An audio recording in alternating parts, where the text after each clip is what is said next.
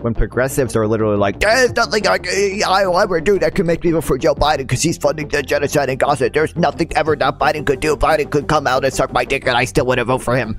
The only option that leads people in the Democratic Party is to move rightward to try to appeal to centrists. Like the most progressive people in Congress is like AOC. Like AOC is pretty progressive. She's not like that unhinged or anything.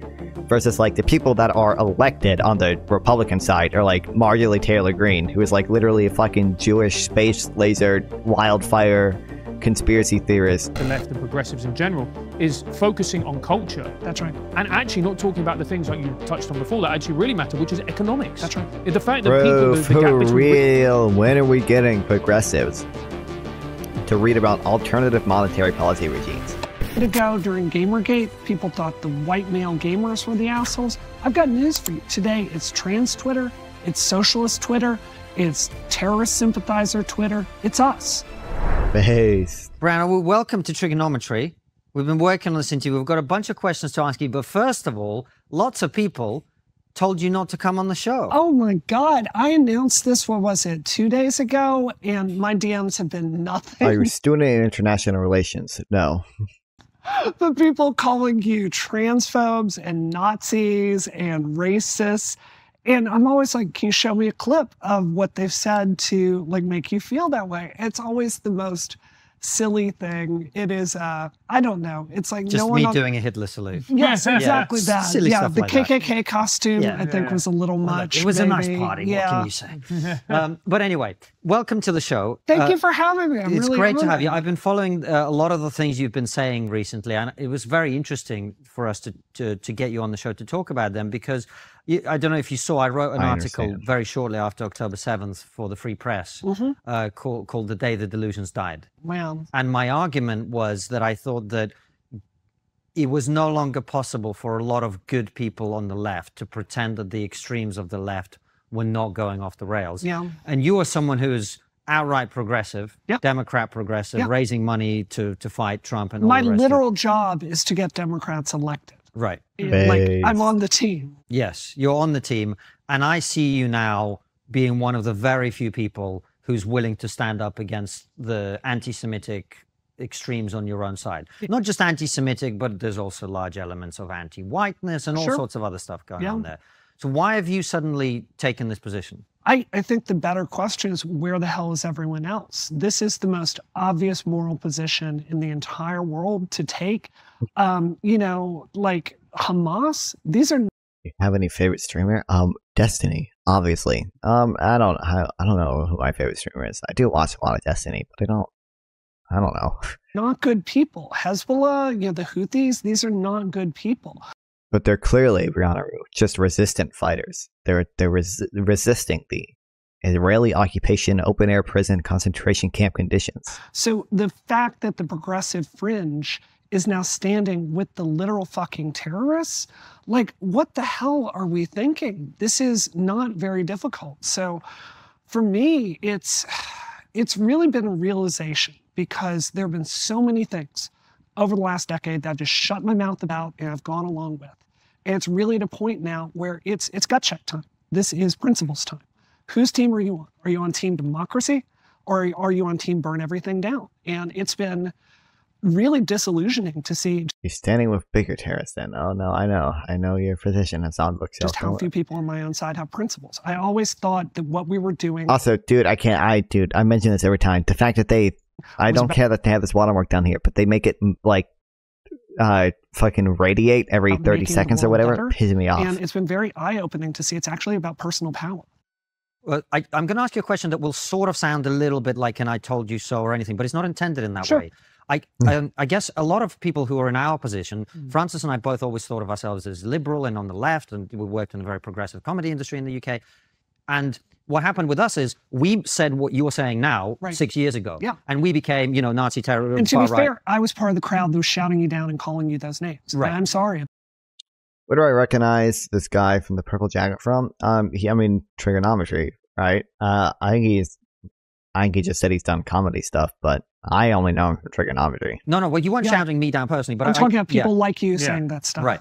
So I guess I'm curious what you think is going to happen, first of all, with you now, because Biden said a war going on till now is about Netanyahu's power preservation. Well, I mean, that is, well, Netanyahu wants the war to go on because he knows that he's not willing to accept any political costs because he wants to stay in power because he is worried about his corruption charges. That part is like true, but it's kind of like separate from the question of whether or not continuing a war actually is just or not.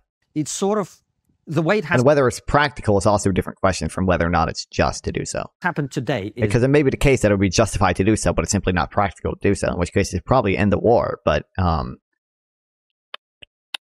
it may still be morally just to do so. But well, OOP is unjustified. True. Oh, oppression. Well, wasn't this the guy who was mad at Pearl Davis for interviewing Nick Fuentes for something? He might have been. All I know him from is Trigonometry. That's all I've ever seen him in. Anyone who was willing to challenge that fringe that you're talking about, which is anti-Western, it's anti-male, it's anti-white, it's anti-Jewish, etc., would say what you're saying, what we've been saying for years, and they would immediately become evil, right-wing, Nazi, far-right, etc. And that's kind of it. And no one else would stand up and say anything. That's right. As has happened. So what are you expecting to happen? Well, I've lost more friends than I can count, right?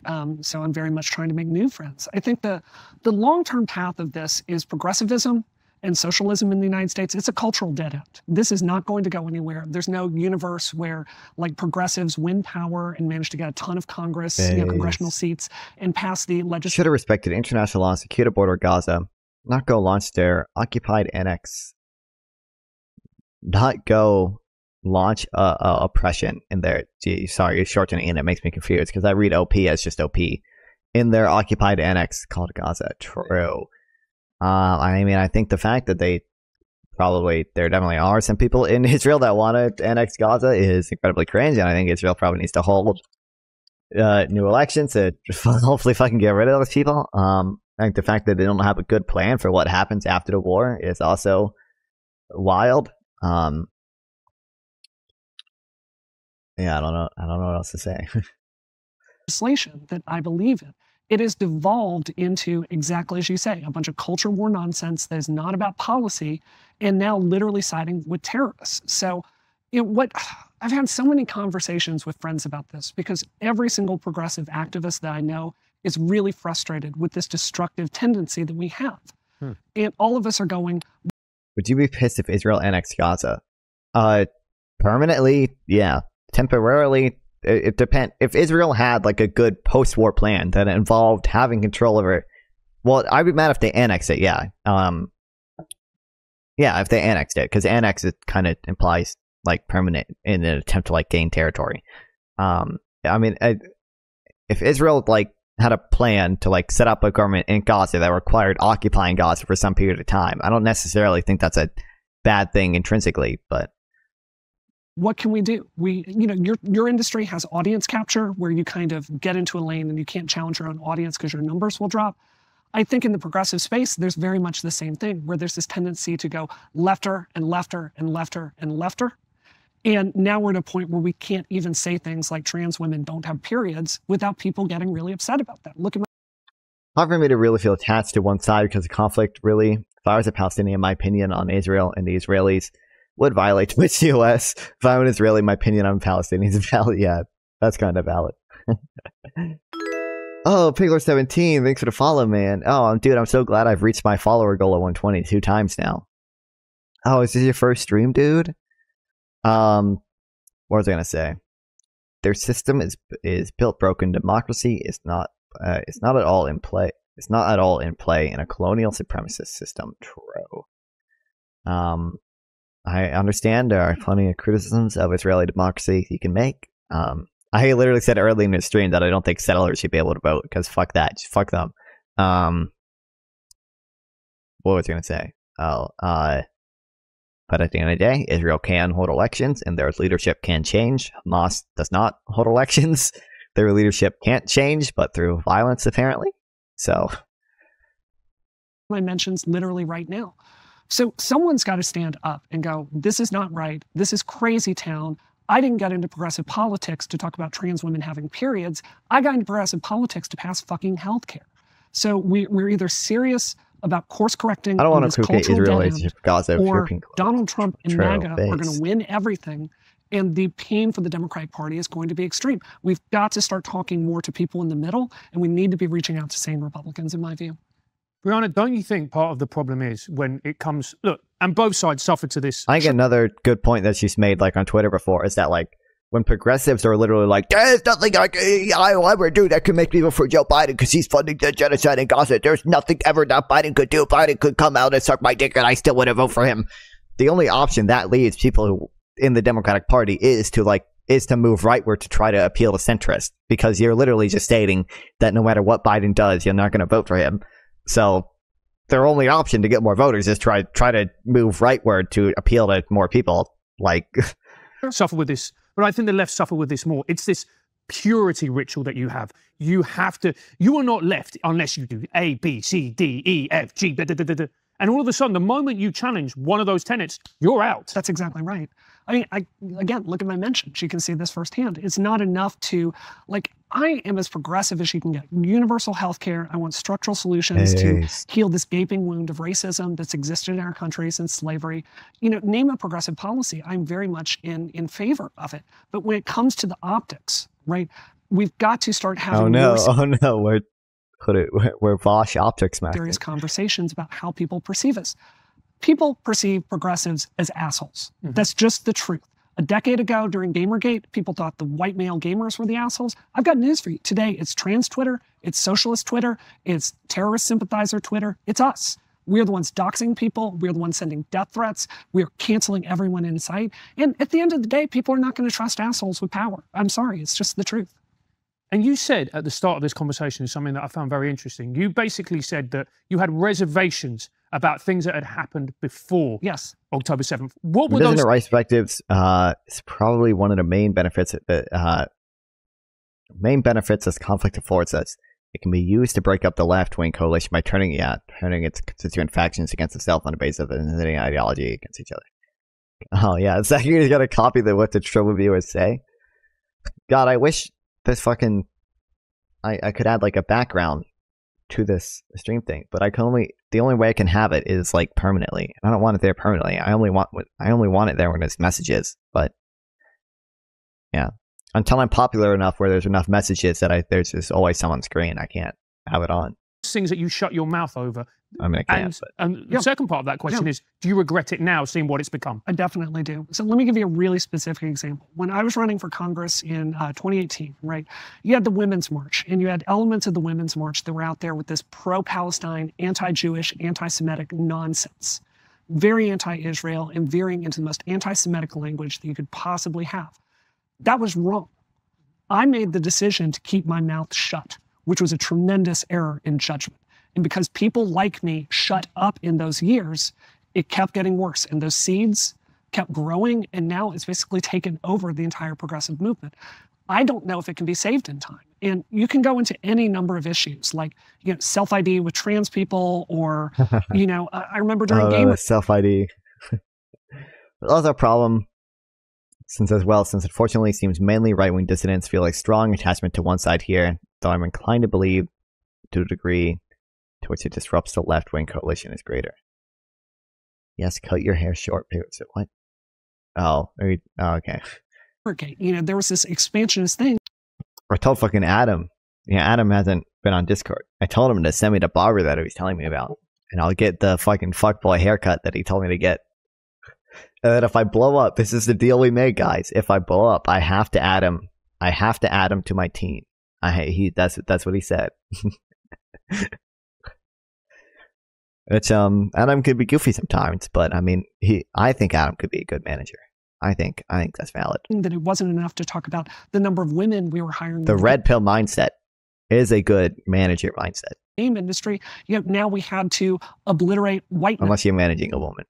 As something that we were featuring in games. And I'm like, it's a little bit extreme, but we'll go along with it. So it was just one more step after another. And now it's 10 years later. Look at where we are. We are completely unelectable. This strategy is failing. I suppose the question that I'm curious about, and I hear people on left and right saying this often, and I don't understand why they say it. So and you did say it, so I'm curious to explore this. You called the culture. Do you feel attached to your present hairstyle? No, not really. No. culture war nonsense. It is. Well, you say it is. And I suppose it depends. What exactly do you mean by that, first of all, before I jump in with my opinion? We have different jobs, right? You are a public advocate and a public figure, and you have a very specific agenda that is pro-free speech, one I agree with. But my job is different. My job is public policy. My job is to get candidates elected, and my job is to backchannel specific. It's short at any point. This is as short as my hair has ever been, really. I used to have really long hair. Specific bills to get them passed. Right. So in my view, as soon as you get something like family medical leave and you turn it into a right versus left culture war, you have automatically lost the conversation. No, I agree with you about it. I guess the reason I ask you, Brian, is that the way I see what's going on, and I'll lay it out for you the way that I see it, and you feel free to pick away at it, challenge, whatever, is here's my conception of the culture war as it happens. I feel that there is a determined, organized attempt to undermine the basic building. Destiny is worse. It's not true. Here's old long hair Jared on my Instagram. Havu. Most of the pictures aren't me. Want to leave. Oops. Blocks of our civilization. Yes. Why does Pioneer ban birth control and they can't figure out why they keep losing? That's, I mean, yeah. And those of us who are willing. Also, she mentioned earlier, she is like right in saying that like the hardcore progressives are like unelectable or whatever. But also, if you compare who actually is elected in Congress, like the most progressive people in Congress is like AOC. Like AOC is pretty progressive, but she's not like that unhinged or anything. Versus like the people that are elected on the Republican side are like Marjorie Taylor Greene, who is like literally a fucking Jewish space laser wildfire conspiracy theorist who fucking planted a pipe bomb on January 6th. Allegedly. She was wearing the same shoes. So to A, see that, and B, say something about it, are called culture warriors. That's what people say about me. For example, not many players. He's just a culture warrior. And my view is, our culture is really important. Our culture is why we are where we are. Our culture is why we're successful. Our culture is why our civilization is rich and powerful and dominant around the world. Sure. Because of our culture. Yeah. So if people on the progressive left... Sorry, same shoes as who? The person who planted the pipe bomb.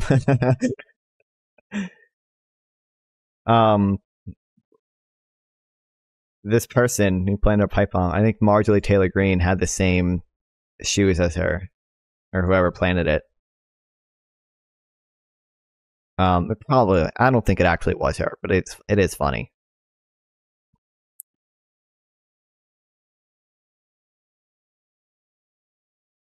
I think maybe she didn't have the same shoes. I don't know. I thought she did, but I was seeing memes about it on Twitter. That's all I've seen. I want to check this out at some point. What is this? Archive.org. 51 Zionist Nazi collaborators. I don't. Okay. This is what, 1933? I'm sure there have been a lot of Zionist collaborators with the Nazis. There have also been Palestinian collaborators with the Nazis. Husseini, al-Husseini, who was a Nazi collaborator, right? But there are not all Zionists are good people. Shocking, I know. There are, in fact, many bad Zionists. Then it is people on the progressive left. There are some on the right now, too, in response, I think. If there are people who want to... We have nothing to lose but our hinges based. ...say that those building blocks are evil or wrong or bad, I think it's important to push back against that and to prevent them from succeeding. Yeah. That's how I see the culture war. So to me, defending our culture isn't nonsense. Does that make sense? Yeah, so if you're defining it that way, I'm 1,000% on board with you. I think there's a growing tendency on the progressive side to try to burn everything inside down. They're the mirror image of MAGA. They're accelerationist. They want to burn democracy, like our institutions, our news, everything in sight to the ground, right? They want to burn the idea of gender to the ground itself. This is not a way for a culture to survive. Like, they think the United States is the biggest evil in the world. Like, they just don't, do they not know what has happened in Syria over the last decade? Like, they just have so little information. Oh, well, clearly that was all the US's fault. Don't you know that, no, I'm thinking of Iraq. I don't actually know if we probably did bad stuff in Syria before. Well, we definitely have done bad stuff in Syria before. But I'm saying, like, with Iraq, like, we supported Saddam Hussein. I don't know if we ever did anything equivalent to that in Syria. But so I fully agree with you there. what I'm saying is, if we are serious about public policy, it makes a U.S. is biggest evil in the world, complicit with the Zionist entity. lot of sense. So Do you think Israel? Do you think that's the biggest evil in the world happening right now, dude? I should have that graph on tap. Like 40,000 dead, which isn't that much in the grand scheme of things. I don't think that's the biggest evil in the world happening right now.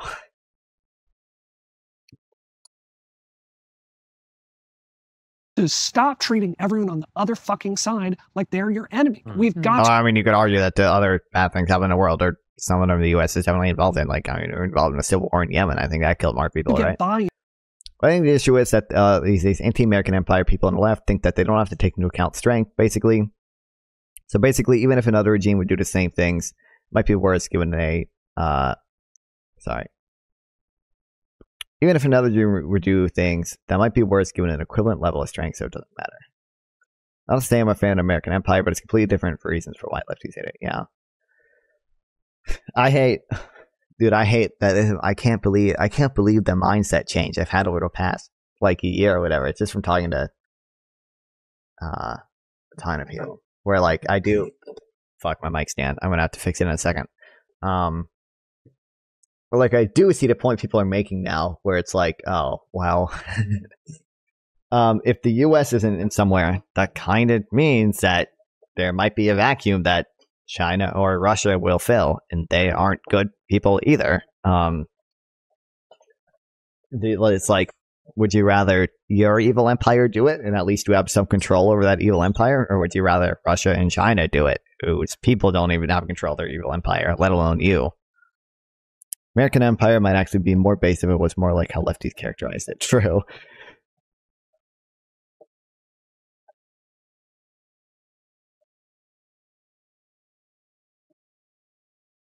Okay, fixed. Whatever. I should look at chat. Send me desks to buy. And for more people, I think. No, I'd say depend on the U.S. to implement racist supremacist policies of Zionist regimes. Saudi also had U.S. bought by King. And, yeah. Imagine the oligopoly and credit card company. My theory of change from here is I think there are a lot of Republicans and moderates out there that think that the corporations are screwing over normal people, and they will stand with you on policies that address their actual lives. They're not going to do that if they've got to pretend all this crazy stuff is true at the same time. We've got to get buy-in. Are you drunk right now? It's on bookshelf. What the hell? From them. I think part of the problem, Brianna, and look, I'm going to be absolutely honest with you when my frustrations with the left is that I see the crazies on the left. Yeah.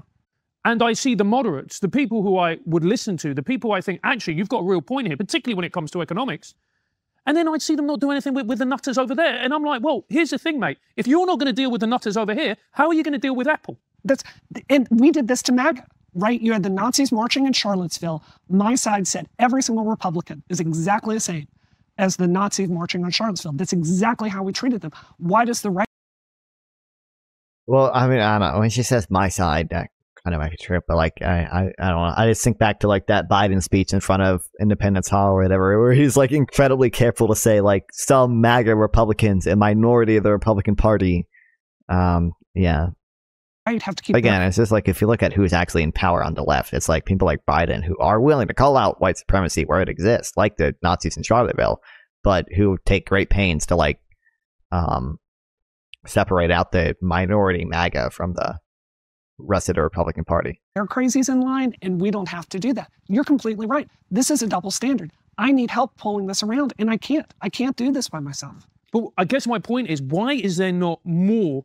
Why is there not more backbone within the left to be able to come and stand out? Is it because they're scared of them? Is it because these people actually have a disproportionate sense of power? Is there something else going on? And this is a genuine question on my behalf because I don't understand why. Do you want the real answer or do you want the political answer? I want the real answer. I used to think you were completely full of shit when you talked about cancel culture. I was like, just get over it. You've got every privilege in the world, and now they've run this playbook on me. I understand what happens when they go after your livelihood and your friends, and they make a price to just speak your mind and stand up to them. These are cultural bullies, and the truth is there's every incentive to keep your mouth shut and just let the movement get crazier and crazier. So this is hard choice time. This is gut check time. We either stand up to these crazies, we get back to basics. That means liberalism in the sense, if you want to make an offensive joke, God bless. That's what the First Amendment is about. We've got to be willing to talk to people we disagree with. We can't just, every time someone has a different opinion than us, load it up with moralistic language so we win the argument and they're a terrible person and call it a day and never like have a discussion about anything. There's no incentive to do this. Look at what's happened to my reputation since October 7th. It's been brutal. Like, I think it's almost a character flaw. But What? Okay. I say, for example, U.S. allows oligopoly in credit card companies. This affects huge amounts of global consumers. U.S. has approved oligopoly. This U.S. approved oligopoly is a risk for finances to consumers on a global scale. U.S. allows systemic risk built into the oligopoly. Why is that necessarily a risk? I would kind of imagine there's kind of high barriers to entry to being a credit card company. I would imagine it's going to be an oligopoly. I don't know if I would want low barriers to entry to be a credit card company, because like it's kind of important if you're a credit card company that you have all the resources necessary to be that. You know about the Visa outages? Maybe? I don't know. What about them? Visa outages, what does that mean?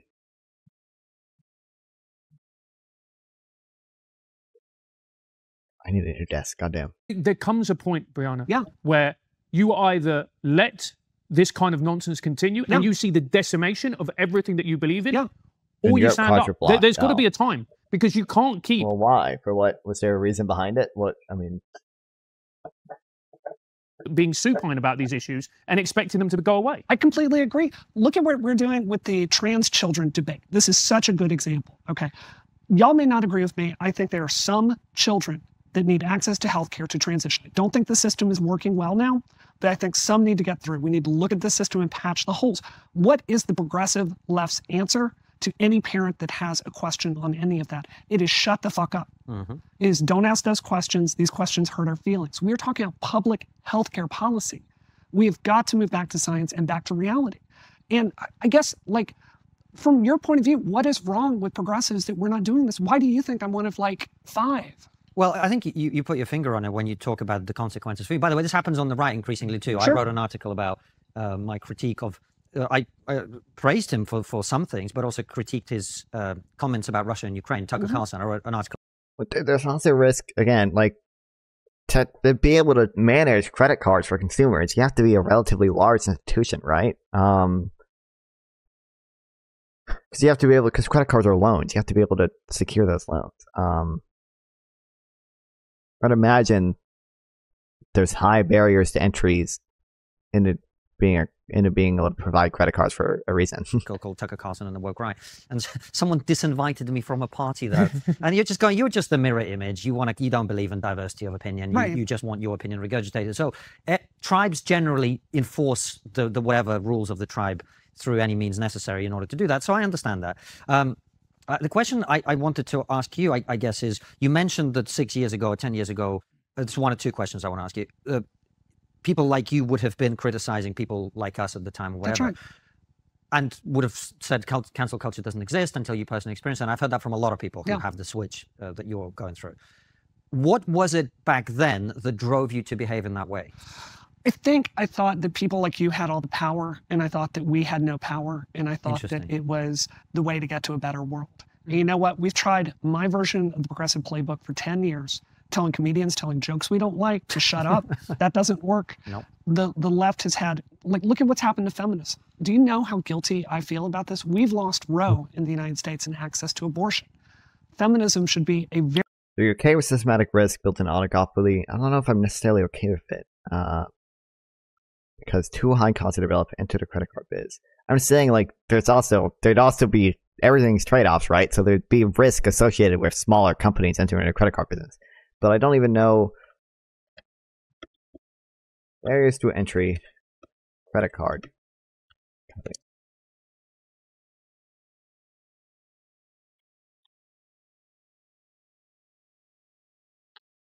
New companies are coming out of cut fee. Okay. The main barrier to creating a new company is the size and network and the chicken and egg problem. The merchants won't want to go into effort of setting up new exceptions to the card if there aren't a lot of companies willing to carry it. But customers won't want to carry it if there aren't a lot of merchants to accept it. Okay. To set up the Smithy card, you're going to need to set up the clearinghouse. Okay, blah, blah, blah, blah.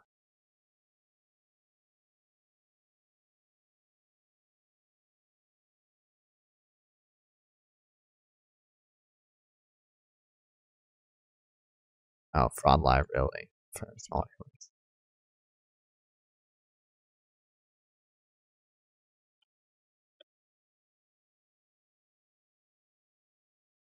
Hey, 6% balances. How about our top 8 issuers?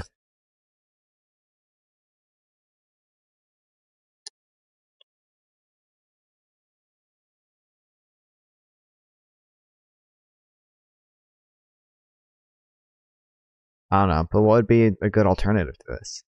I guess smaller, like...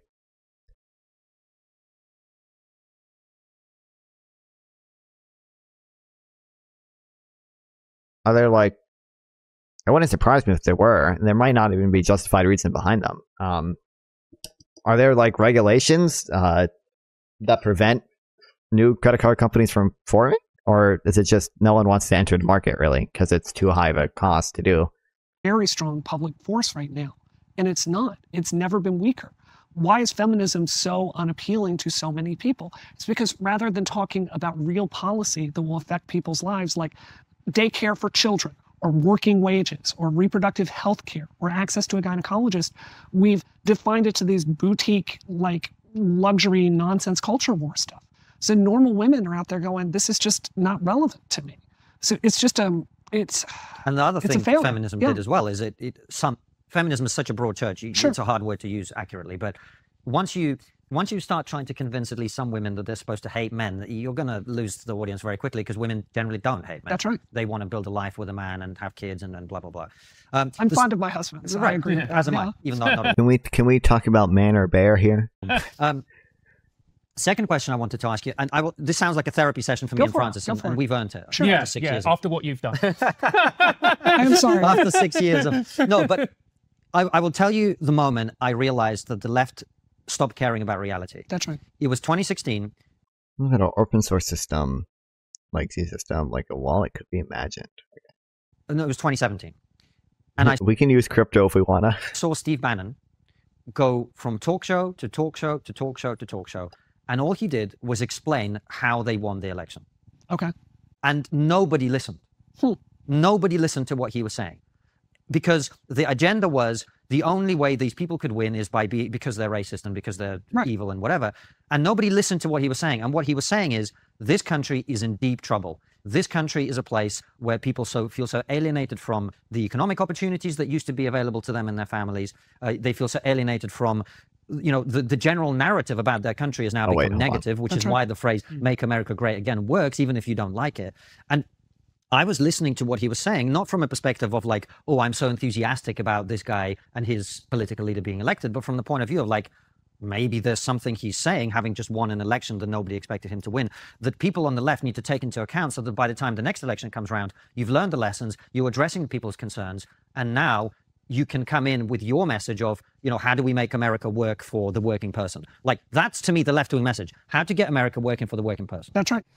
We'll get you back to the interview in a minute, but first... Oh, fuck you. Hold on. They were talking about the working person. It reminded me of my awesome graph showing America's going fucking awesome for the... Well, fucking awesome is exaggeration. Going decent for the working person. Yeah. Household debt as a percentage of GDP is going down now. In order for this to be more meaningful, you'd probably want to disaggregate it, because it wouldn't surprise me if a lot of boomers' household debt was going down, but a lot of young people's household debt was going up. But the boomers' debt is going down, more about the young people is going up. So it shows that it's going down in total when really young people are taking on more debt. And then same thing would apply to this, but we have way more excess savings. And I mean, you can see it spiking in 2020 because it's stimulus money, obviously. So.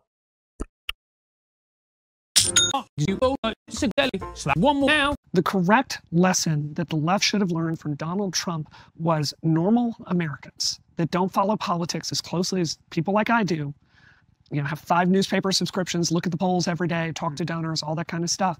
normal people don't think the system is working for them and they want to break it, if you really want to get down to it. And instead, we took this, we believe this really comforting lie that half the country was lost and not worth talking to, and they were all racists, and they were disposable, and we stopped even imagining a way to live with one another. There's no future for the Democratic Party where we don't get goddamn serious about listening to the people that don't have faith in the system and earning their trust. And so much of that starts with a conversation, and we are failing. This is why Biden is losing. It's not that Biden himself does not stand for this stuff. I actually think he's been a really good president. But the culture of the Democratic Party is so elitist and arrogant and unwilling to listen to ideas that we don't agree with, and treating half the country like they are assholes. Like, this is not a formula for democracy to survive. Do you know, I was reading this. I think it might have been you that said it, or it came up in conversation, that the number one predictor for a marriage failing is not infidelity, it's not arguments, it's none of those things. It's contempt. That's right. And when I see, and it's not just progressives here, but also the progressives in the UK, the contempt that they have for working class people, and let's be blunt about it, particularly in the UK, and I'm sure over here, white working class people, the way they talk about them, the way they address them, they're rednecks, they're stupid, they're racist, and then they go, oh, why didn't you vote for us? Like they're some dumb animal to manipulate. It's insulting. So let me tell you what changed my mind on this. Like the big reason, the thing that changed my paradigm on this was running for office, because it gets you off of fucking Twitter and out there in the real world where you've got to go knock on doors and just talk to normal people. And it's like, oh shit, the stuff we're talking about on Twitter is not what they believe.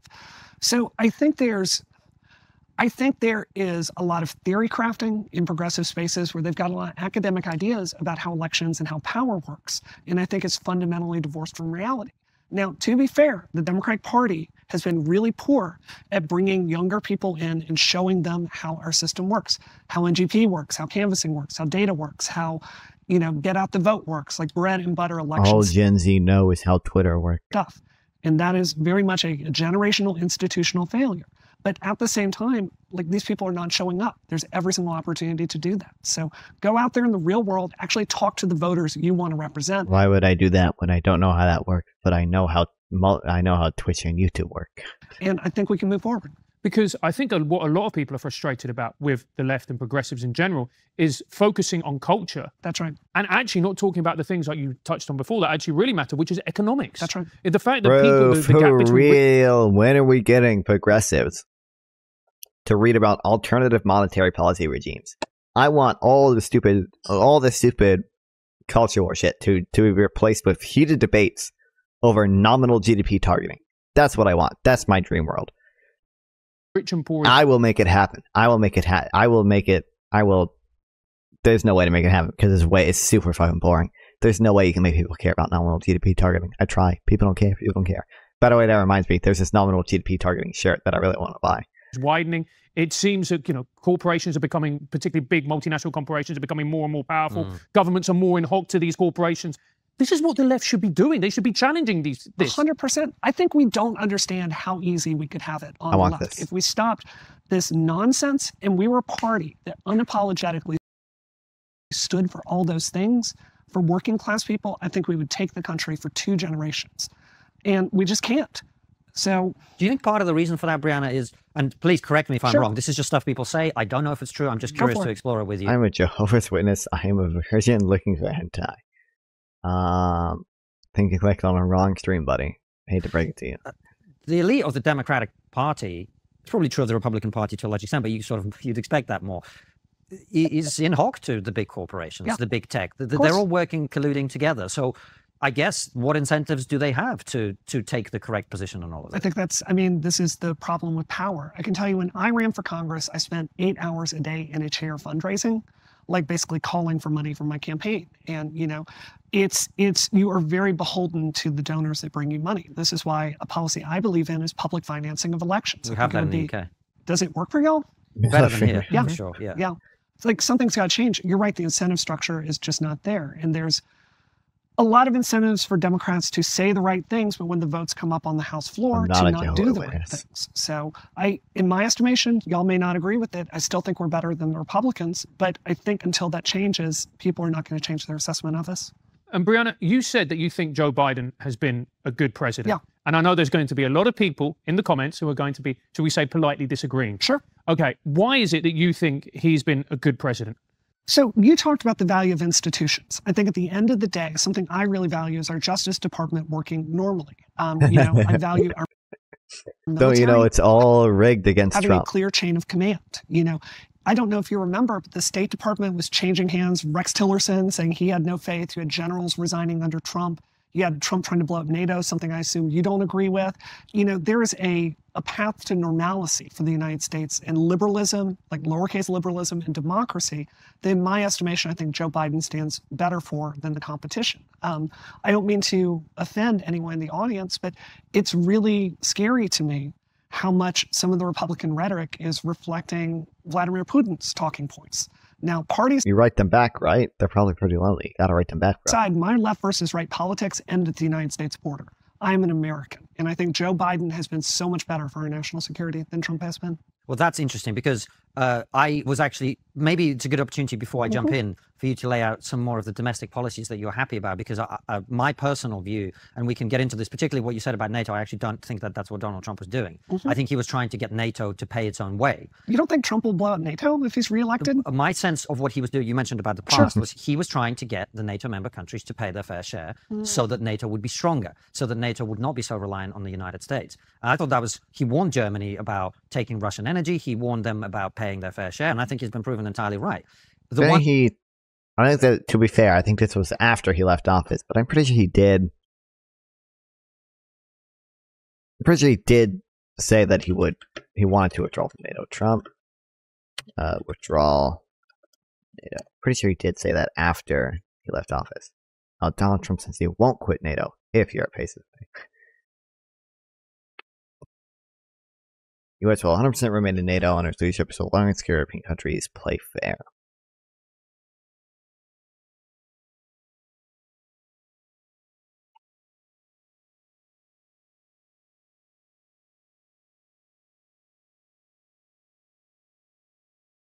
Or repeatedly threatened to leave the alliance. Oh, well, President. Okay, awesome.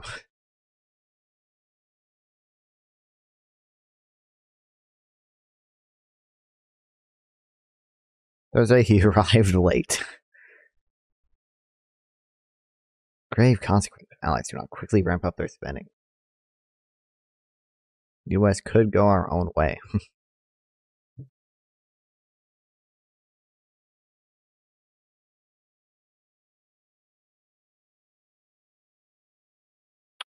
Should save this for later.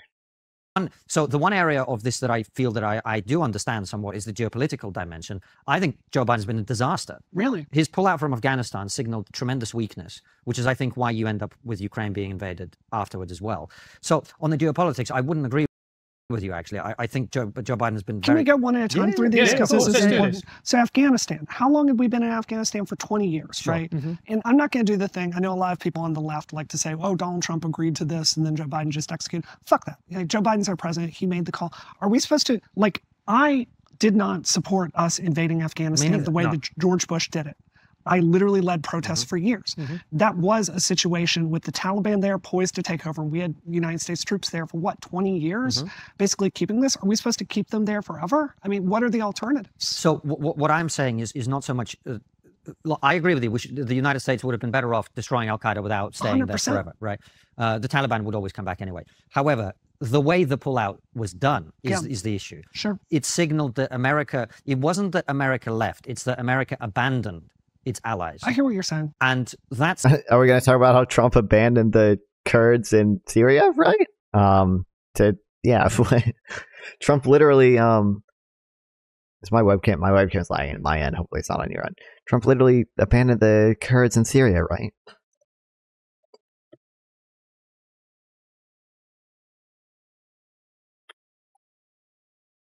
To Turkish attack.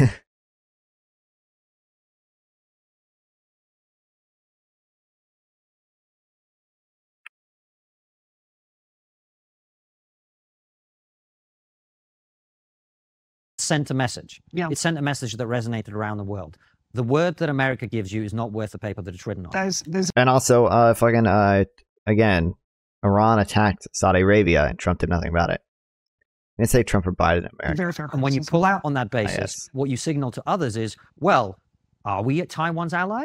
Sure. Are we Ukraine's ally? Or are we just saying that? And but Biden's been really good on Ukraine. He's been giving Ukraine a shit ton of aid, and Republicans are the one opposing it. Now, I don't know if Trump necessarily opposed it because Trump's position is kind of ambiguous.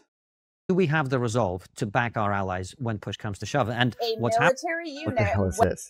Her parallel. What the fuck? Dude, are you drunk? I think you're drunk right now. It's on his bookshelf. What the fuck is this shit? This is a cults to consciousness. Her parallels between children of God's sex cult and the U.S. military. What? What? Is this just... I mean, the military is cult-like. It kind of needed to be cult-like. Supporting the U.S. military cult. Unique implementing system. I think... I can't tell what you're saying. You're drunk right now, dude. Happened consistently has been, whether that's Afghanistan, whether that's Ukraine, probably Taiwan also, is the United States talks a good game. That's right. But it doesn't actually do the things it needs to do. So on the geopolitics of it, well, my own Can I view, respond to that, actually? Yeah, of course. So I think that is very fair criticism. It broke my heart to see the Taliban flag flying over a United States airstrip as that happened. Anyone that loves their country and loves democracy and loves Western values, that was a really hard day. Taliban is resistance to U.S. imperialism. You know, I think if you're talking about why is the United States perceived as weaker than we were, there have been a lot of really good democratic policies. I think Operation Infinite Resolve in the fight against ISIS in the Obama years was excellent. We've never... Doesn't every I mean, maybe the U.S. military is bad at it somehow, but like, every military is pretty like top-down command like structure. It's kind of essential for a military. Had a national conversation about how aggressive and excellent Obama was at taking on ISIS and pushing back on this. So I think if you look at things like Ukraine directionally, what in my view makes us weak is when the Republicans are holding up these... I don't know if the military really works any other way. ...bills to provide them arms. I think that is a massive error in judgment. So you look at who voted for what, and I think the Democrats, like I don't have these numbers memorized, overwhelmingly voted for this and barely passed with Republican support. But Brianna, that isn't my argument. Sure. Since we're on this, let's close this loop. I, as you know, a big supporter of us supporting Ukraine. That's at least right. In the beginning. As am I. Right. What we're doing now is not supporting Ukraine. How do you feel? What do you mean? What we're doing now is giving them just enough support so they can continue fighting. Correct. But they're not going to win. That's right. They're not going to get the outcome they want. I agree. And America isn't going to get the outcome it wants. I agree. What the situation needed and still needs is somebody who is prepared to simultaneously carry a big stick. I don't know if I necessarily agree. I mean, I don't think Ukraine's quote unquote going to win, but like, I don't know if I don't like Ukraine probably recognizes it's not going to get everything back too, right? And do a deal at the same time. Ultimately, this is how this is going to end. And what you must care for U.S. servicemen. I agree. Need is someone who's going to say, either we do a deal on the basis of what's happening on the ground right now, which means, sadly, Russia. We aren't giving them enough for them to win. I mean, that's true. A lot of it's because of Republicans now. But Russia's going to get pieces of Ukraine that it didn't have. Hold on. This is how this is going to end. And what you need is someone who's going to say, either we do a deal on the basis of what's happening on the ground right now, which means, sadly, Russia is going to get pieces of Ukraine that it didn't have before, in exchange for Ukraine having long-term security. And if you, Vladimir Putin, are not going to sign this, then I am going to give the Ukrainians everything. That's what the president should be doing. And I personally think Donald Trump is far more likely to say that than Joe Biden. However, let's just agree to disagree. Can I just agree with that? I think that's really well said. Yeah. You know, we've gotten into this dynamic where we want to make Ukraine just strong enough that they can never lose, but not strong enough that they can never win. Now, I'm not a general. I can't appraise if like giving them air support is going to lead to World War III or not. But I think that more needs to be done. Like just giving them, what is it, the 100... Not drunk, I type with difficulty, but you usually type better than this. 32 millimeter shells to like hit Russian, barricades. Like doing this forever is not going to let them win the war. We've just decided this lukewarm support. So I think your assessment of this is dead on. I guess my point is on that issue is I don't think it's the Democrats are going all out for Ukraine and the Republicans are stopping it. It's more like Democrats are doing a terrible job and the Republicans are torn. There's a part of the Republican Party that wants Ukraine to win and would help much more than they're currently doing. Sure. And there's the other you know, I don't know what if there's call many Republicans that want to help Ukraine more than the Democrats do. the woke right, so to speak, who are they're anti-Ukraine because they're anti-Western elites. That's kind of their worldview. Do you think they're compromised in some way by Russia? No, I think they're compromised by the derangement. You know, they've been staring into the abyss. Sure. They've been looking into the progressive abyss for so long. They're now thinking like progressives in their head in many ways. I hear what you're saying. I mean, I guess I'm just old enough to remember when we were able to stick together on national security issues. I hope that comes back. I do too. Yeah. I think in American history, militias often had elected officers. But I think this kind of died during the okay. days. Yeah, because those were militias. We have a much more organized military Let's park now. that because I feel like we're Go ahead. moving away from the core of the things we've been talking about. You go ahead. Yeah, so I was going to say the one thing moving towards domestic policy. Sure. One of the major criticisms that Republicans and ordinary people are going to have, and please explode any myths, is when it comes to the border. There's a lot of people in this country who are very upset, ordinary people, very angry. They're looking at things like people coming in undocumented. There's crime that's been spiraling. There's, you know, the fentanyl crisis, and they're thinking to themselves, what the hell is going on with my country? I fully agree with you. I am a Democrat that wants the border taken far more seriously. Like, sex trafficking across our southern border is horrible. I urge you to go read stories about this. It is a nightmare. You cannot be a feminist and want the status quo on all of this. Drugs coming through. You know, I'm sure you saw the video, the viral video a while back of the woman like with her children under the barbed wire and all that. It is completely normal for a country to need a secure border. And I don't understand why Democrats don't take this exponentially more seriously. We can have a conversation about, you know, visas to let people in. We can have a very high number of people that we let in, but we got to secure the border. And I think it is eminently fair to say the Democrats have failed at this. And you say you don't. But the Republicans are the ones that blew up the bipartisan legislation, right? No, but to me, it seems utterly perplexing because it doesn't. I just look at And it. also, Biden did finally do that asylum seeker. Biden immigrants executive order. It capped asylum seekers, right? What? 2 hours ago. What? Oh, this is about shielding people from, deportation. All this stuff is new. Item. How do you spell asylum? Asylum seeker. Socialists often do this as well. I think once again they actually had to fight this sort of thing. Seemed to be abandoned quite quickly.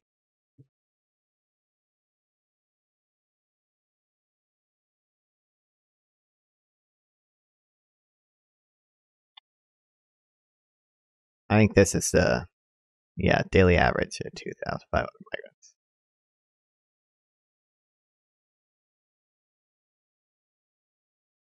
migrants. And I go, unless you've drunk the progressive Kool-Aid, so we just say, for want of a better word, so much that you think open borders are racist. Yeah, no human is Which illegal. was a piece in the Times, by the way. Like, oh, I couldn't believe that. But apart from that, how can you justify it? How can you justify it when you look at the number of fentanyl deaths in this country? Again, do you want the real answer or do you want the political Let's go. answer? All right. Here's the real answer. Democrats don't have balls to stand up to the nut jobs. That's the real answer, because you get called a racist and you're afraid about losing the Latino vote. And, you know, it is... Can I just push back on that? As somebody yeah. who is half Latin American, whose mother is from Venezuela, I can guarantee you Venezuelans in this country who came here legally, who pay their taxes, who work hard, just like Cubans, just like Puerto Ricans, they're even more pissed off about this because they're like, hang on a second, I jumped through all the hoops, I did all the paperwork, I paid my money, I paid my taxes, and I could have just walked in. Sure. I'm not saying... But I don't know if there's a really solid way to fix a lot of the immigration stuff without, like, legislation. And it doesn't seem like Republicans are super willing to solve it legislatively. Yeah, they abandoned pretty quickly. It's a correct assessment. It's a deeply incorrect assessment, but that's the reason for the fear there. Right, you know. I see. So, but wouldn't that be? So we're talking about Joe Biden being a good president. Sure. Wouldn't you agree, if you disagree with what's happening on the border, that at least on that issue he's been terrible? We just tried to pass a bill that would have made Democrats extremely unhappy. The progressives were really upset about this bill because it gave the president things to do, like close the border in an emergency, and had some of the strictest, like, restrictions. Also, Biden Biden tried to extend Title 42, right? And the Supreme Court shut it down. On this. And the Republicans are the ones that defeated that bill because they wanted it to be an election issue. Now, I don't mean to get all geeky and policy oriented, but a huge part of this is also the lack of immigration judges. We have a huge, are you aware that in Boston, we actually sent, we're Port City. We sent our immigration judges down to the border in an emergency capacity because they can't even try cases down there. I don't care if you're on the right or the left or open borders there. We should all agree that if you come across the border, you should have a legal process to figure out where you need to go. We don't have the system for that. So no, I don't agree with that. Do you not? No, I don't. I'm a first-generation immigrant to the UK, and my view is nobody should be coming into the country illegally. Sure. Right. So we shouldn't be sending Boston immigration judges. I mean, well, asylum seekers are legal. I think under international law, they have to be legal. It's debated whether or not you can even cap asylum seekers. But yeah. Just to the south, because they shouldn't be necessary, because the border should be closed. That's what I'm saying. I think that's what most people expect, really. Look, I want this situation handled. I will vote for it. I would vote for any candidate that took that seriously. It's a mess. Democrats have our head on the sands on this. This could make us lose the election if we don't wake the fuck up and take it very seriously. And there's a leftist argument for this. There's a leftist argument for doing all of this. Like there's so much crime and trauma that happens by these cartels doing this stuff. The fentanyl crisis is 1 billion times worse because of this. There's no excuse for this. Okay, so just carrying down the thread then, give us some things you think Joe Biden has done that have actually been good, domestically, let's say. I think the inflation situation, like every country in the entire world is dealing with inflation. Yep. Of course. And I think that we've actually gotten the United States economy much further back on track. I think inflation has come down much better compared to the rest of the world. I think on coronavirus, I think people forget just how much like getting vaccines out to people was mismanaged under Donald Trump. He did an A+ job at getting that system like in place and getting vaccines available for people. Reopening schools, I think he did a really good job on that. So I think there's a lot of domestic policy he's actually excelled at. So I'm going to ask you a question, Please. which is it's not particularly pleasant, but it needs to be said. Go for it. I very much admire you for coming on the show, Brianna. Sure. And I very much admire you for taking tough questions, fielding them, and dealing with them in the spirit that they're meant. I'm going to be honest with you. A lot of other people on maybe that side of the argument, or the Democrats, strike me as weak, if I'm being blunt. If your biggest fear is being called a racist, sure, or being said that you're whatever else, then you shouldn't be anywhere near power. I'm sorry. You're a leader. You're there to make tough decisions, and people are going to say nasty things about you. Tough. You want the position, you've got to deal with that. This is why I've been in progressive politics for the last decade. I wanted a Democratic Party with some balls that would stand up on all these things. The problem is the progressive power base has lost their goddamn minds. So where the fuck are you going to go? You've got the insurgent side of it that's trying to push the Democratic Party to actually get serious about public policy. I believe it, like universal health care. The American healthcare system is completely broken.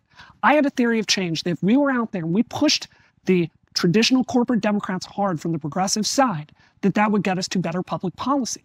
The problem is the progressive left is so crazy nowadays, they're worse than the corporate Democrats. So we've got to turn this whole ship around. And is that possible, though? I don't know. I don't think it's likely, to be really honest with you. So what does the future look like? I don't know. I feel like as long as we have liberals standing up for liberal principles, we'll be all right. There might be some progressive nut jobs, but again, I don't think we'll. I think we'll be all right. I think we'll turn out okay. The border stuff should really have it near mega migrant receiving facilities enclosed like with cities, comfort housing, education, migrant health facilities, recreation, blah blah blah blah blah blah, and farms for migrants where they are safe from cartel and crime. In our interview with the brilliant Tim Urban, he said, I think, oops, I didn't mean to pin that. The argument against that would be like, that's just going to encourage illegal immigration, right? And it'd be hugely expensive, probably not even that big of a benefit. Oh, another sponsor. $20 if you can get an egg in 30 seconds. 30 seconds starting when? Fuck, I can get an egg. Hold on.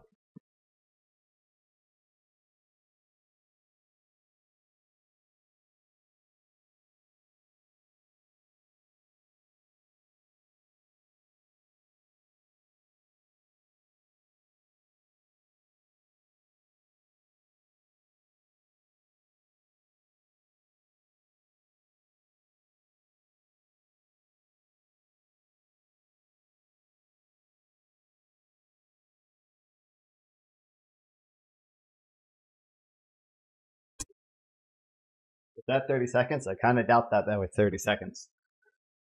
Sorry, time's up, bro. Wait, I was back before you said time's up. I kind of doubt I was under 30 seconds, though. But wait, now I just have this fucking egg. Well, whatever.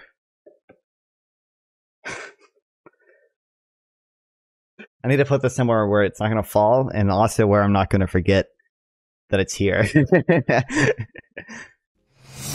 My hope in speaking up is I see a lot of thanks people for giving me the that are in my opportunity. DMs and they say, Brianna, I agree with you.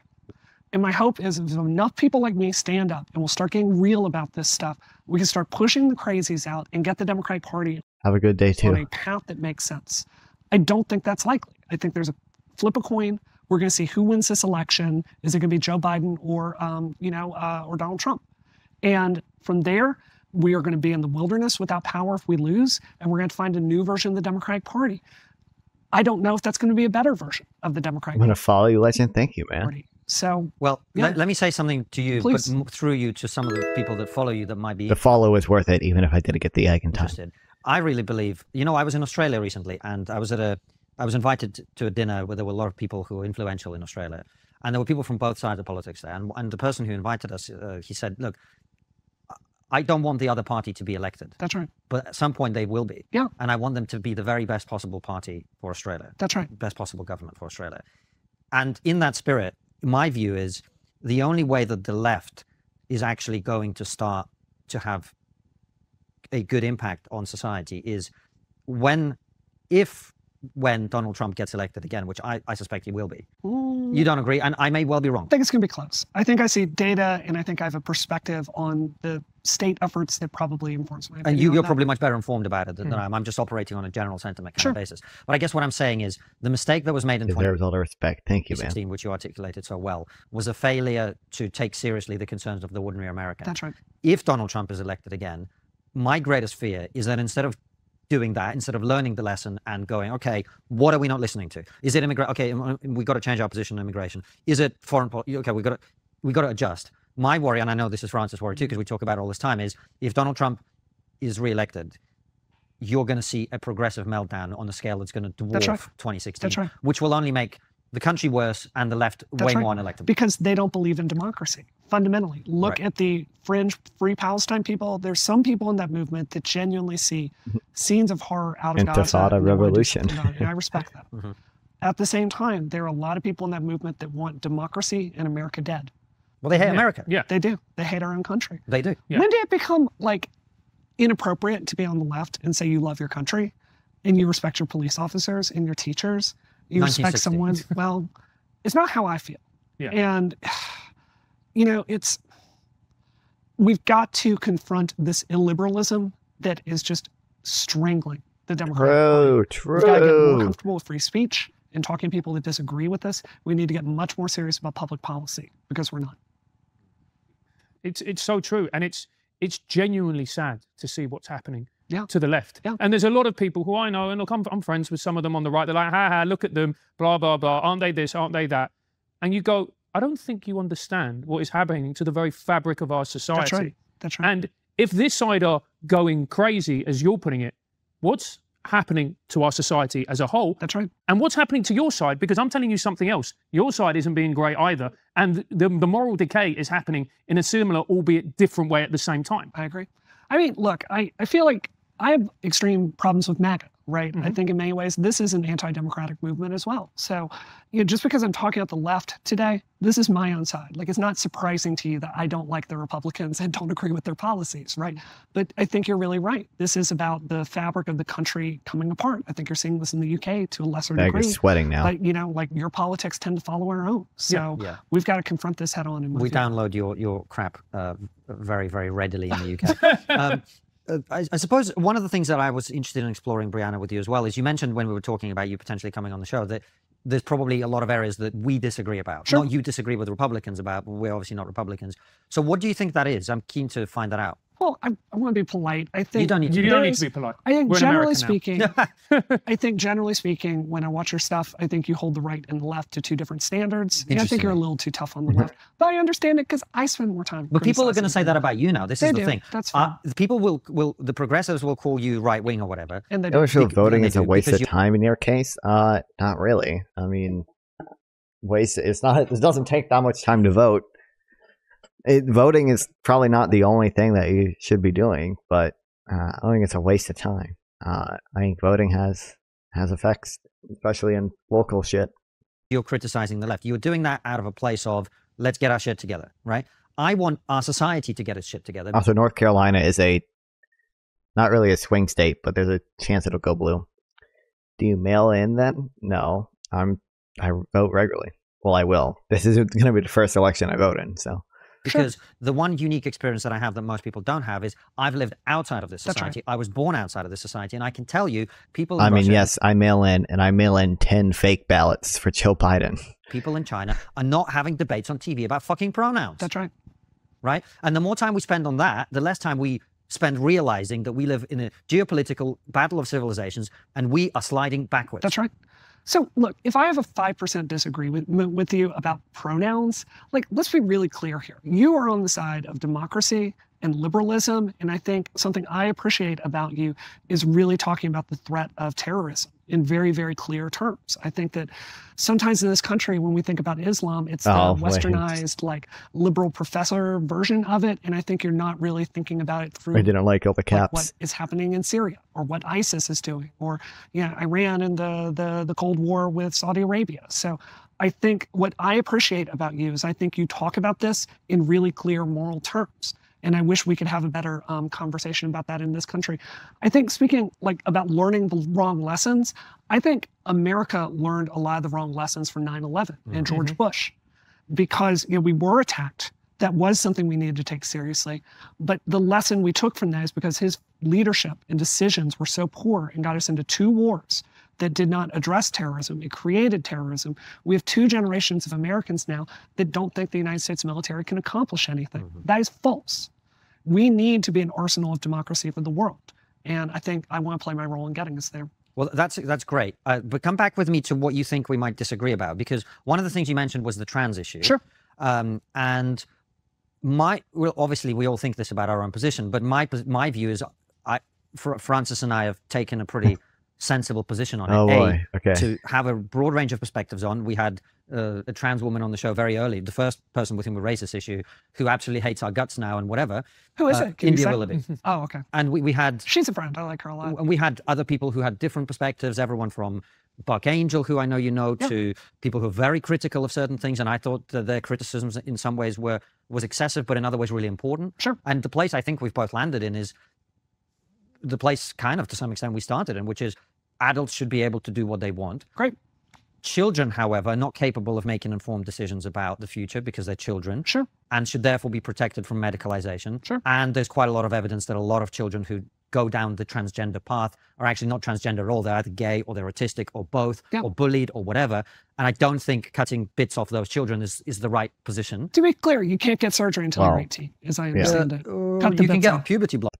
A leftist, you follow this. Is it a leftist you follow this Wu person? I don't keep up around with that much, but this seemed interesting to me. Is it a left? What do you mean? Is it a leftist?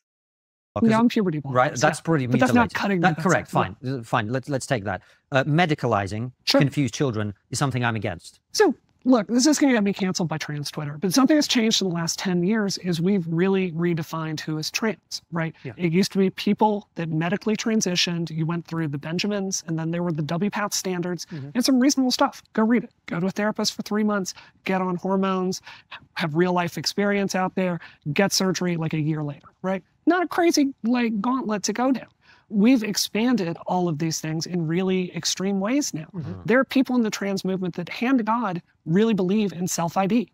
Like, you should just be able to say, I'm this gender, and that has legal consequences for what spaces you can enter. Yeah, this is crazy.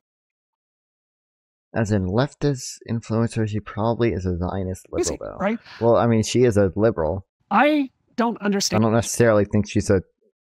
It depends on your definition of Zionism. This non-binary stuff. I have friends that are non-binary. I think they're going through something real.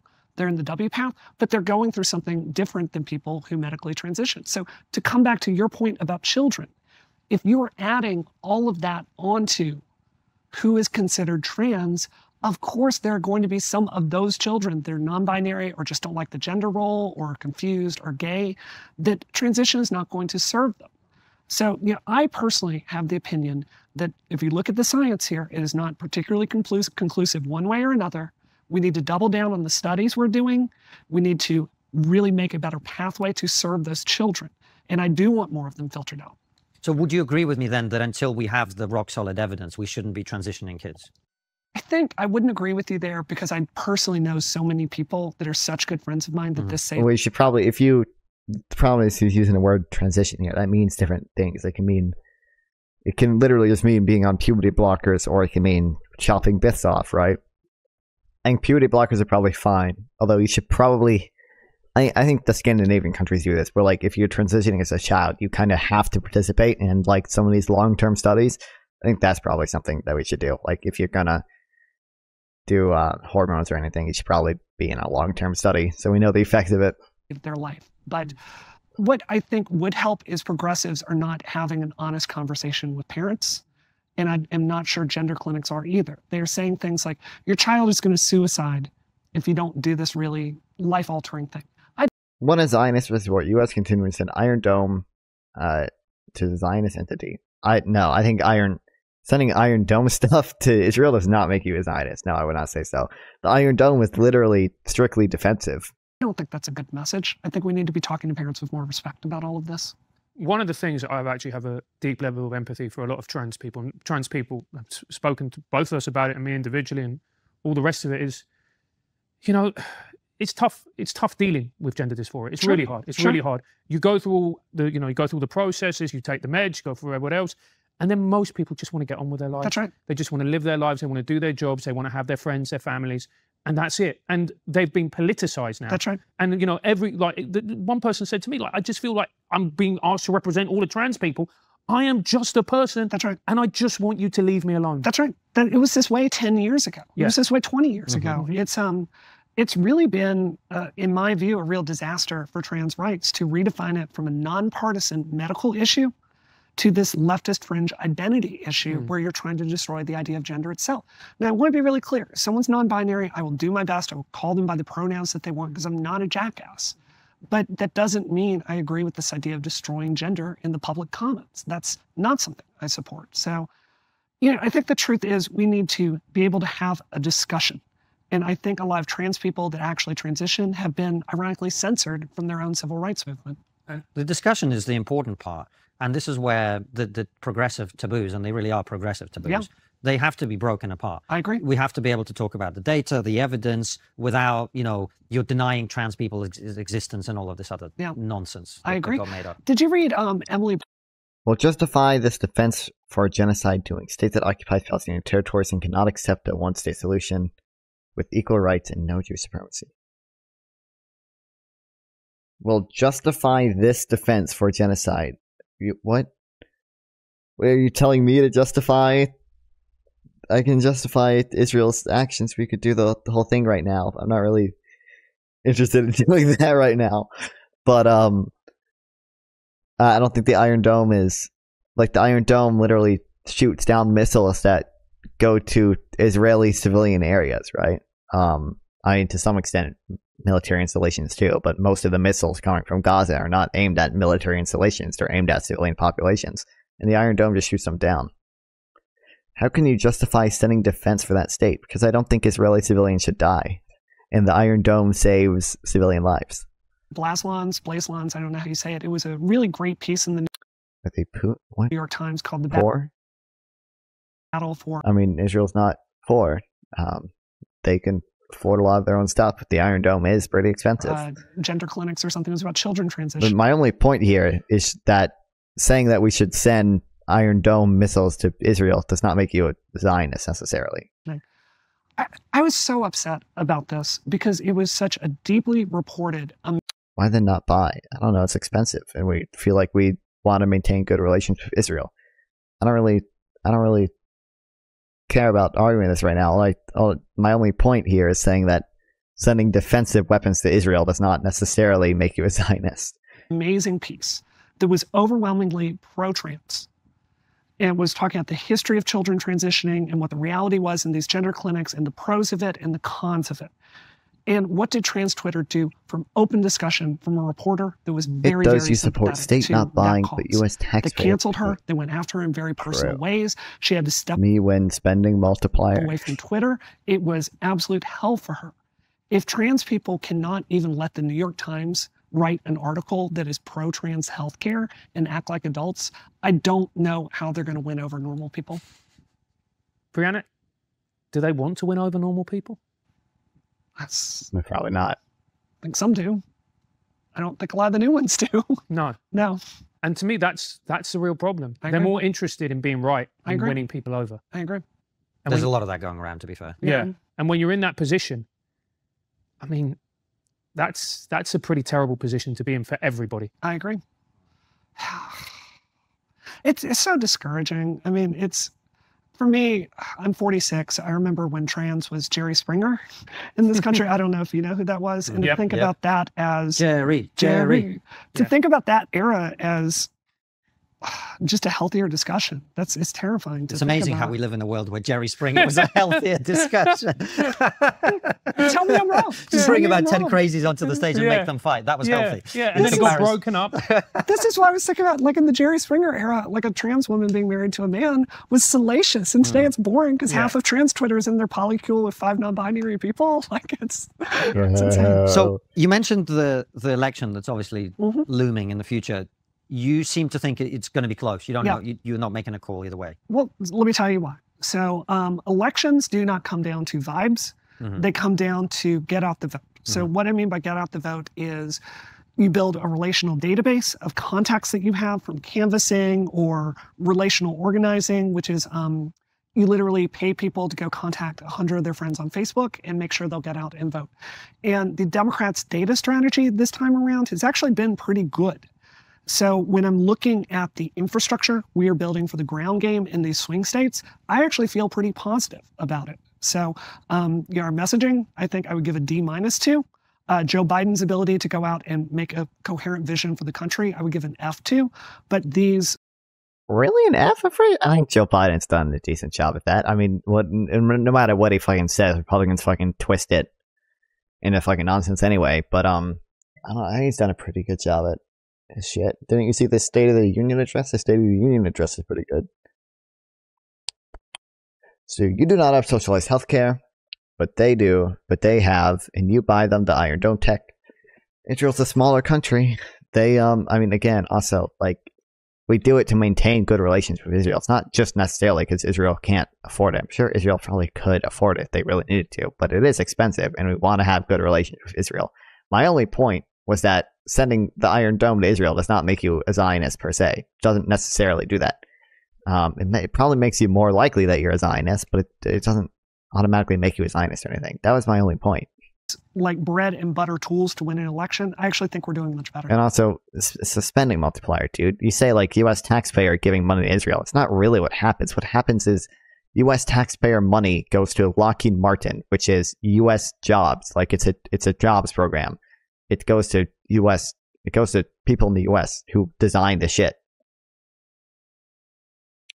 Sound like a gullible, naive person. Okay, well, what did I say that was gullible or naive? Than Trump is. Brianna, I've got to ask this question. Sure. He's too old, isn't he? Yeah. This is why I didn't vote for him in the primary, like in 2020. What is going on when we have Trump or Biden?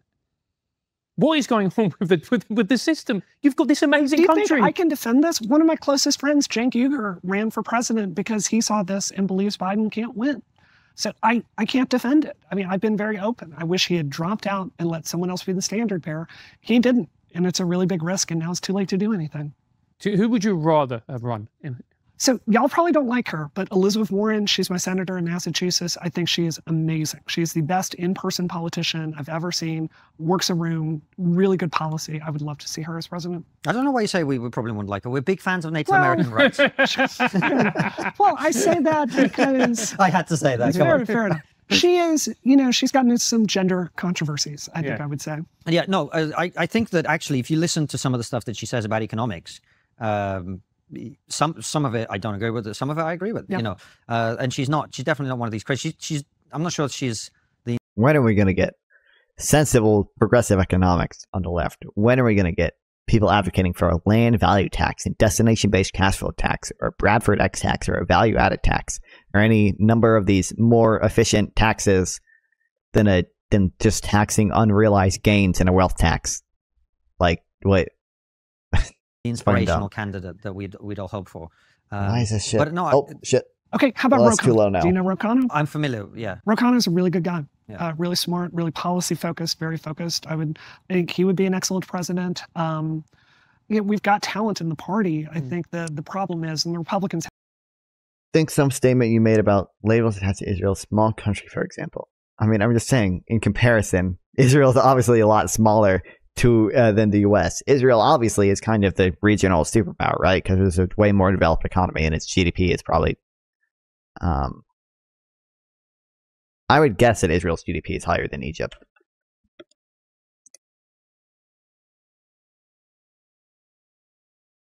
What is it? 500 billion? Yeah, it's a little higher. And I imagine Egypt is like the highest in the region. I don't count Turkey.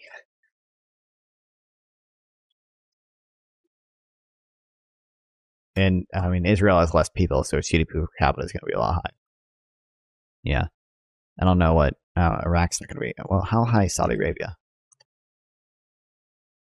Oh, Saudi Arabia is bigger. That kind of makes sense though, because of oil and shit and U.S. support. Yeah. have this issue too. There's a seniority system, so it's like whose turn is it? Right. You know, whose favors can I call in? So then you eventually end up with a bunch of old people. That's right. Yeah. Yeah. Well, on that happy note, why don't we wrap up? We'll go to locals for questions from our audience. But before we do, Brianna, the last question, as you know, we always ask is, what's the one thing we're not talking about that we should be? Before Brianna answers a final question, Oh, another ad. at the After October 7th, this isn't even what argument does the right make that you agree with? Okay, this is bonus content. Don't care. it's the one thing after October 7th. This isn't even about equality. Make a correlation to it. SIE? What? To its capacity to buy. What does this have to do with them not being able to still buy from the US? Obviously, GDP is going to correspond pretty closely to what they can afford to buy, considering GDP is the measure of the tax base. GDP is literally the measure of how big the tax base of a country is. So obviously, that's going to track pretty closely to what they can afford to buy. But the Iron Dome is expensive. I'm sure Israel probably theoretically could afford to buy the Iron Dome, but like again, it's just I don't really know why we would make them pay that expense when like we can afford it way easier, and it helps us maintain good relations with Israel, which we want. You're talking about size. It's about some people want power. I mean, by population, Israel's smaller than most countries in the region. By territory, it's smaller than most countries in the region. I don't. What do you want? I mean, its GDP is obviously higher. But What's the one thing? I said, what does being smaller than the U.S. destroy capacity to buy? It means we're able to afford it. It's a much smaller percentage of our GDP to buy the Iron Dome than it is for Israel. It's cheaper for us as a percentage of GDP. It's more affordable for us. And it helps us maintain good relations with Israel. My only point is that sending defensive weapons to Israel like the Iron Dome, which literally protects Israeli civilians, does not make you a Zionist. We're talking about that we We're should not- Doesn't necessarily make you a We're not Zionist. not talking about. I think that something really scary is going on with young men. I saw this during Gamergate, and one of the mistakes You I sound feel so I made during propagandized. What did I say that was propaganda? What? Everything I said was right. Nothing I said was propaganda. What am I saying? That's as a percentage of GDP, it's cheaper for the U.S. to buy the Iron Dome than it is for Israel. Offer to Gaza then? We give Gaza aid. You know that, right? We gave Gaza like $9 billion worth of humanitarian aid, which I'm in support of. I think we should give Gaza more aid, especially after the war, to rebuild Gaza. Gamergate was treating these young men as if they were monsters. And I think the truth is we have two generations of young men that are looking for a path, and they're lost and they're lonely. And Andrew Tate is talking to them in terms they understand, and the Democrats are not. So I think that, just talking at the direct, we didn't get a chance to do this today. No offer Iron Dome to it. Well, we're going to disagree. One, I'm going to say that Israel's government is a lot better than Hamas. And two, I'm going to say that Israel is justified in fighting a war, whereas Hamas is not. justified in fighting the war. I think if the Democratic Party cannot figure out a way Wow, thank you, Fin81. to, yes, talk about women's rights, talk about LGBT rights, but stop telling men that they don't matter, I don't think we're going to win elections. So I think we need to get extremely serious about this. Yeah, if you want to understand the slide generationally, my generation's male role model in the public, on the internet, is Jordan Peterson, who I think is a great guy. I've just been touring with him, so I would say that, but he is a great guy, a really, truly great man. And Gen Z's male role model is Andrew Tate. That's right. About whom I would definitely not say the same thing. That's right.